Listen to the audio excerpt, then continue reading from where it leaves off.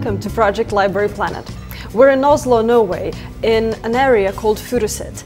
And this is Stine, the leader of the Furuset Library and Activity House. Hi. Hi.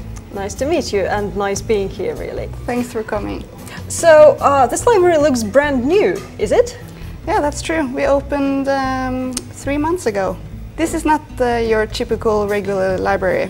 What we have here is we have a library, a youth central, and a volunteer central, and also a cafe mixed together in this brand new house.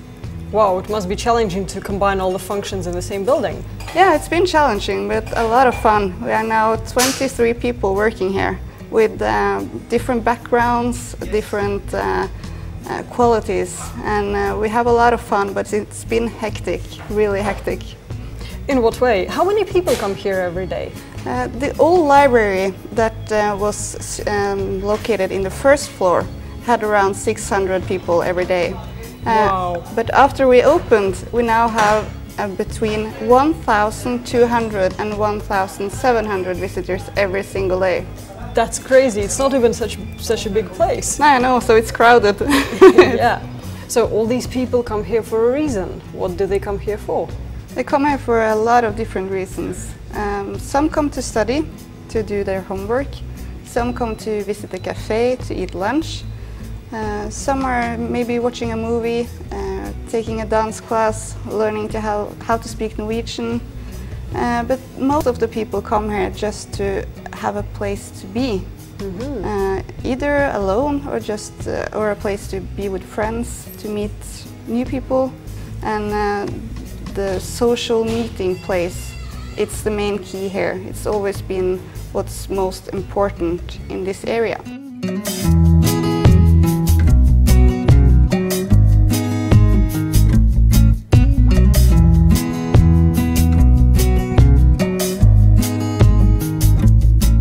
And you have a cafe in the library. That's a bit unusual. It might be unusual, but it was one of the greatest wishes from the people when we worked with this project. So we knew that we had to have a cafe. And this cafe is part of our house organization. We have 3 people working here. Mm-hmm. And also, in addition to them, we give young adults the possibility to work here, to get some experience. They might have dropped out of school, they might not go to school or not work for different reasons, mm-hmm. and they come here to us, work for maybe a month, maybe 3 months, to get something on the resume and to give back. It smells delicious. Yeah, we have our leader of the cafe is from France. We have Italian kitchen chef. Wow. And we have food, organic, local food from different places. Hey, how are you? I'm good. Right. Could you tell us why you're here today? I'm here to grab my lunch. I usually come for having meetings or just eating, relaxing a little bit, try to get some space to focus. Do you come here often? Maybe 3 times a week. Yeah. Whoa, that's quite regularly. Yeah. Why? Is it a nice place to be? Yeah, you meet a lot of people that I work with or people I actually know from just the community, and I get to relax and breathe a little bit in my workday. Right. Do you have a favorite spot here in the building? Yeah, it's upstairs by the cafe where you can eat and try to work or relax, and here by the sofas, actually. Of course, yeah. Naturally. So, Stine, we're in the sound room now. What happens here? In the sound room it's possible for kids to get lectures from some of our house staff. We have recruited some local rappers. Wow. That's working in this studio. And it's possible to book like a class or an hour with them. And they can record in the room behind us. They can learn how to write lyrics, they can learn how to express themselves. And in return, they give something back to us. So like this summer, we're having this workshop called Summer Music Camp. And then the kids will learn during a week to write, to record. And after, when the summer, when the school is starting up, we're having this party, a back to school party. And then the kids will perform and to show the other kids what they have learned during the summer. Why have you decided to employ local rappers here? It's a strange decision, it might seem. We have decided to recruit locally because it's important for the kids in this area to have role models and to have grown-ups that they can look up to and relate to. And it's important for us that the kids get this arena to learn how to express themselves and be proud and get confident, and also to learn something that they can show others, show their parents, show their friends. So what does the library give to the community? It gives back a lot, I will say. First and foremost, this house isn't built by us, it's built by the community. It's been a project going on for a lot of years, and a lot of involvement from the users and from also the not users.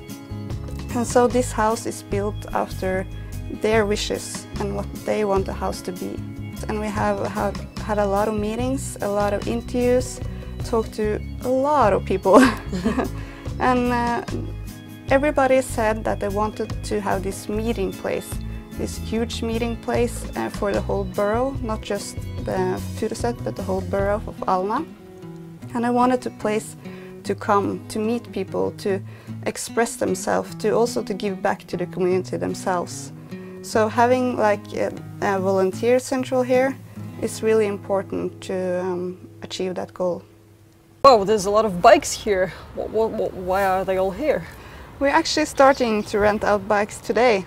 So in a couple of hours we get a visit from one of Oslo's councilwomen that's going to open this for us. So this is one of many activities that we have to challenge people to use the areas around us more and to visit the nature and do stuff like that.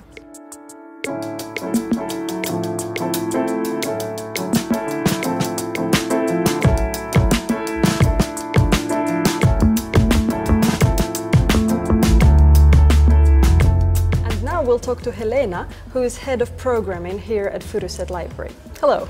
Hello. Nice to meet you. And could you please tell us what programs you have for young people here?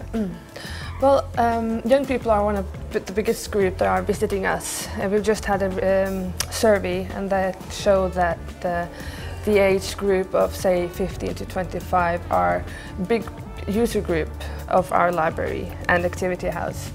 And 2 times a week we have special nights for young people or youngsters. And they do everything from video games, playing pool, football, and we do have different dance groups that we have ourselves in charge of, and then we also have other groups that we don't really cooperate with them, but we have the rooms and the facilities, and they come in and have their own dance groups. We're in a situation now where we're kind of debating amongst ourselves if we want to most of all just be kind of a playground and be an open space where young people can come and do whatever they want, or what kind of program we want to make for them, or what kind of program they want us to make for them. Because it's a balance of giving them the space, and both physically and kind of mentally, to just be themselves, and we don't want to do too much. They need the kind of the free place to just do whatever they want, but we also need to develop some programs that are or activities that will make them engaged. Right. And are you trying to communicate with them on in other spheres? I don't know, on the internet maybe? Yeah, we do have the social media, of course, Facebook. We just got an Instagram account, so that's kind of new. But also seeing that this is our local community they are the ones that are visiting us, and they are the definitely most important group. So being a part of the community and getting to know other kind of leader figures in the youth community and other kind of channels in this area in particular. That's the most important for us, actually.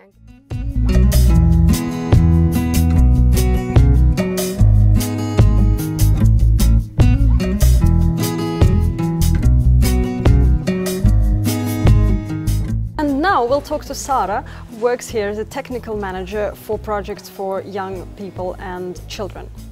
Hello. Hello. Thanks for talking to us. Can you please tell us about the area here? What's special about it?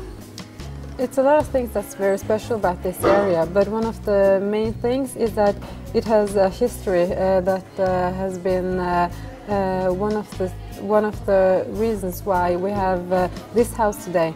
Because a couple of years ago, it's not a long time, it was a community that was characterized as a community where it was a lot of gangs and a high crime. So the district of Alna here in Oslo went together with a lot of institutions in the community and found out that they didn't have anything for the youth. They didn't have activities for the youth. So we opened a youth center in Furuset. We are a part of this house here in Furuset today, and it has been to have activities for the youth has been some of the main things in the district, because that's the place where you prevent crime. Right. So you're saying the library plays a large role in the well-being of the district? It has a lot of. It is an important part of the well-being of the district, and as we can see, it is a lot of people coming here, and especially a lot of children and youth are using this place, and that shows that it is a huge demand on places like this who gathers the community. And we have a positive thing in this community, and it's like over 150 nations living in this community. Wow. And we have a lot of people with minority backgrounds, and we don't see it as a problem or as a challenge, because they are living together peacefully, and they are making a culture in this place that we love in this place. So it has given us a lot, and it also is the reason why we need such a cultural place in Furuset, because of the population is like how it is. Thank you very much, Sara. That was really interesting and very important. Yeah, thank you very much.